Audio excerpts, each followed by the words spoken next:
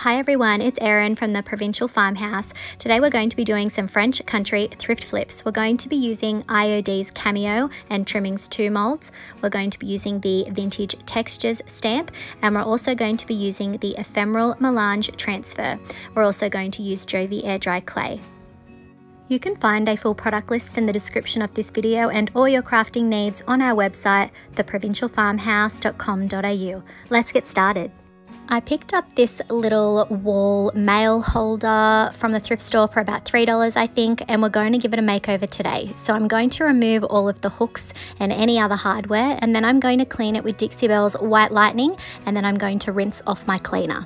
I wasn't exactly sure which colour I wanted to go with, so when that happens I usually pick a light colour to start off with, and we are starting with Dixie Belle's Sawmill Gravy Chalk Mineral Paint. I'm going to paint the entire organizer in the one light colour, and this often helps me get my ideas going, and if I'm not sure where I want to go with something, this is definitely my first step, and it's definitely something I suggest if you're not sure how you want to give something a makeover.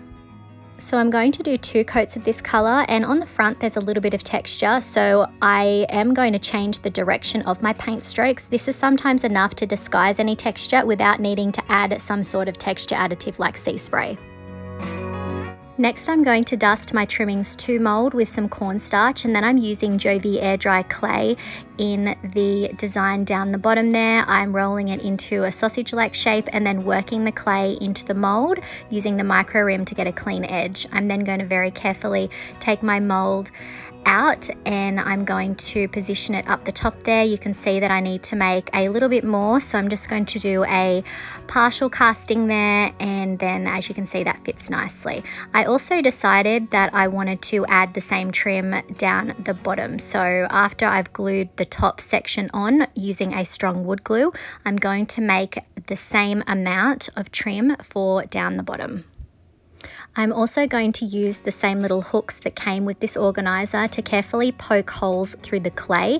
I want to keep those hooks there, so I am adding those little holes there so that I don't have any issues getting the hooks back in. The top trim is hiding the previous holes from some screws that were up the top there. I didn't think that we needed those because I'm going to add a hanging attachment. After trimming off the excess clay down the bottom, I'm adding some more paint to my castings. I find that if I do this after they've had just a little bit of time to set up, that I do tend to get less cracking, so I'm very gently adding the Sawmill Gravy to my castings.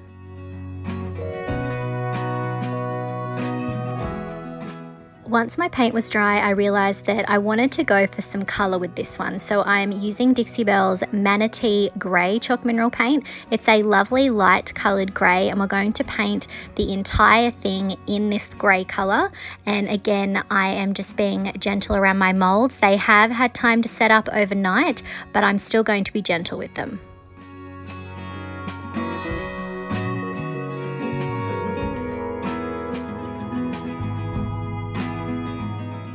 Once I've painted the entire organizer and let it dry, I'm going to seal the piece with Dixie Belle's Gloss Clear Coat.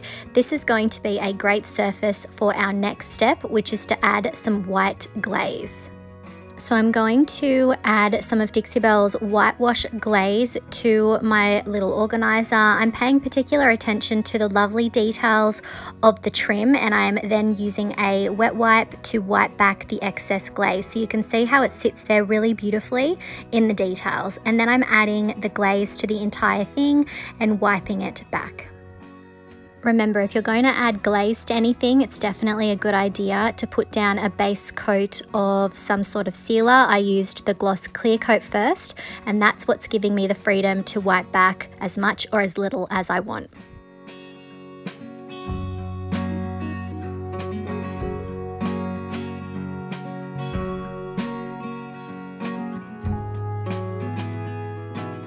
Once my glaze has had time to dry, I'm going to come back in and reattach the hooks that I removed earlier. Because I pre-made the holes in my clay, I'm not having any issues getting those back into position. Finally, I'm going to attach a little hook on the back for hanging. And here's our finished wall organizer. I'm really happy with this project. I love how the white glaze has really brought out the details in those castings. Let me know what you think of this organizer in the comments.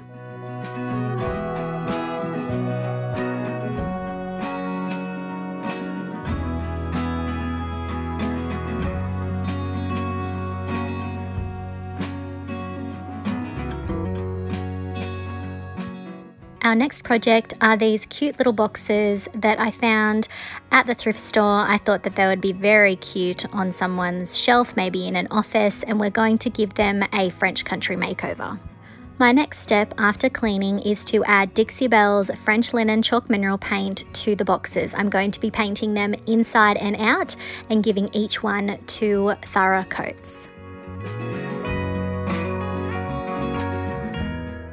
French linen is a lovely neutral, especially if you're sick of white, but you still don't want something that is super overpowering. So I didn't feel the need to use any bonding primers this time, but if you have some boxes that are made from metal, for example, you could always use Dixie Belle's Slick Stick bonding primer. Next, I'm going to add some elements from the beautiful cameo mold. So I'm dusting the mold with cornstarch and then working my air dry clay into the design. And I am going to be casting 3 different designs from this mold. You could also use resin in your molds if you don't have any air dry clay. Next, I'm going to attach my castings using a strong wood glue, and you can see that I've added 1 to each of the boxes.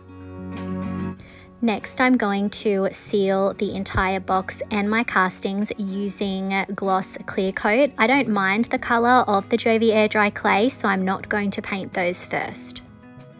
My molds have been drying overnight, and I definitely recommend leaving them for this amount of time before doing any sort of waxing or glazing. I'm going to be sealing the entire outside and inside of the boxes. This is going to help when we come in with, yep, you guessed it, glaze, but also it's going to protect them from getting chipped with daily use. I'm going to start off using Dixie Belle's Tobacco Road Voodoo Gel Stain. This is a water-based stain, so I often use it as a glaze. You can see I'm working it into my castings there and how it really brings out the beautiful details. I'm adding it to the entire outside of the box, and I'm using a wet wipe and a paper towel, depending on how much I want to wipe back. And then I am going to come in with Whitewash glaze. This is going to tone down some of the brown, but again, it's still giving that really lovely weathered vintage look that we're after. I'm going to be repeating the same process on the lids as well, and also on each of the boxes. I'm going to come in first with that Tobacco Road, and then coming in with the whitewashed glaze. Now, if you don't want a weathered look, you could always skip this step, or if maybe you want it to look more rustic, you could skip the whitewash step. I found that sometimes I had to come in with a little bit more Tobacco Road on some of my castings just to bring out the details a little bit more, and that's the beauty of these products, is that you can layer, you can wipe back, you can add more. There's quite a lot of freedom with these products because they are water-based.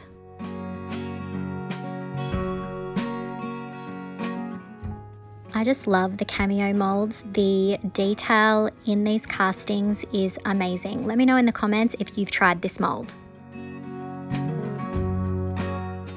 And here are our finished little boxes. I think that these would look lovely sitting up on a shelf or even on a coffee table. I think that they are a very sweet little keepsake box, perfect really in any room. I hope that this has maybe inspired you to give some of your organizational boxes at home a makeover. Let me know what you think of this project in the comments. Our last project is this little wooden caddy, again found at the thrift store for a few dollars. I always pick these up if I can. Wasn't sure I liked the love heart, but I'm just trying to ignore that because there's not much I can do. I am removing that little wooden heart from the front, and then after cleaning I'm going to give the caddy 2 coats of Dixie Belle's Cashmere limited edition fall colour. This is a really, really beautiful antique sort of style cream. It's lovely and bright. This caddy had a lot of small compartments that were a bit tricky to get into, so I did swap between a small artist brush and my normal paintbrush.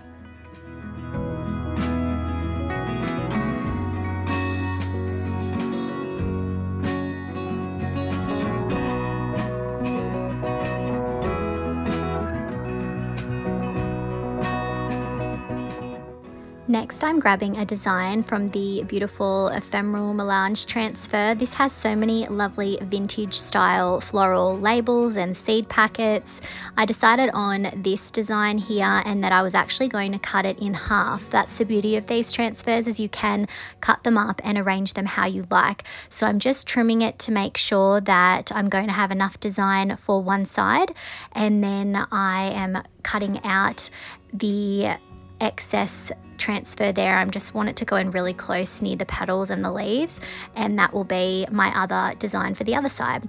So I'm peeling off the white backing, and then I'm using the transfer stick to rub and burnish the design down. Now I haven't sealed my paint, but I'm not having any trouble with the design coming off or adhering.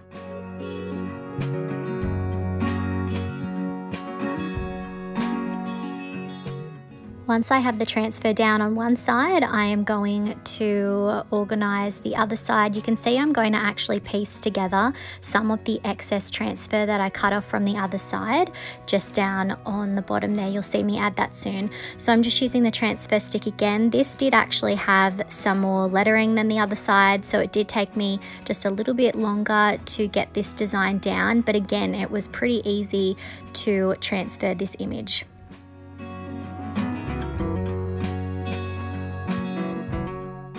To balance the design a little bit more on the left there, I'm using some of my offcuts that I cut from the other side, and I'm just going to layer them there again, just to sort of even out the sides. So I definitely recommend that you keep all of your offcuts and trimmings of your transfers and decoupage paper, because you never know when they're going to come in handy. Next, I'm going to use some medium grit sandpaper to distress the edges of the caddy. I'm then going to use the Crackle stamp from the Vintage Textures stamp, and I've just brushed on some Tobacco Road Voodoo gel stain, and you can see I'm just sort of pressing it randomly and lightly and heavier in some areas.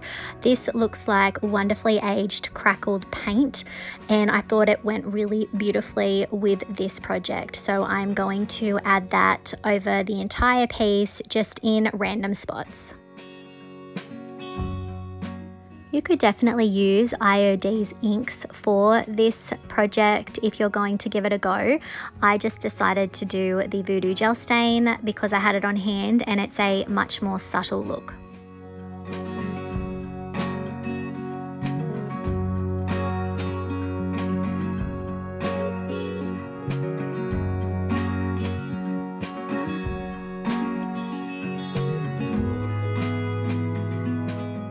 In certain areas, I felt that maybe I'd been a little bit too heavy with the stamp, so I'm using a wet wipe to wipe back some of the stamping. And that's the beauty of these water-based products, is that if you get to it before it's dried all the way, you can wipe it back when needed or just paint over it. And finally, I am going to seal the entire piece with Dixie Belle's flat clear coat.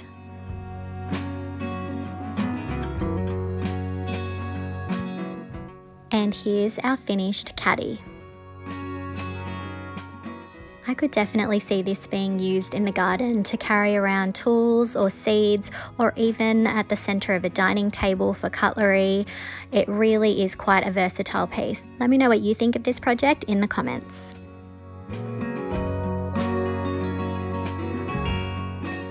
I'm really happy with how our French country thrift flips turned out. Please let me know what you think about today's video in the comments, and please hit that like button if you liked it. If you're not already, I would love it if you could hit that subscribe button and the notification bell so that you don't miss out on any of our DIYs. If you liked today's projects, make sure you check out our other thrift flip playlists. We've got lots of inspiration for you guys to check out. You can find all the products used on today's video on our website, theprovincialfarmhouse.com.au. Thanks for watching.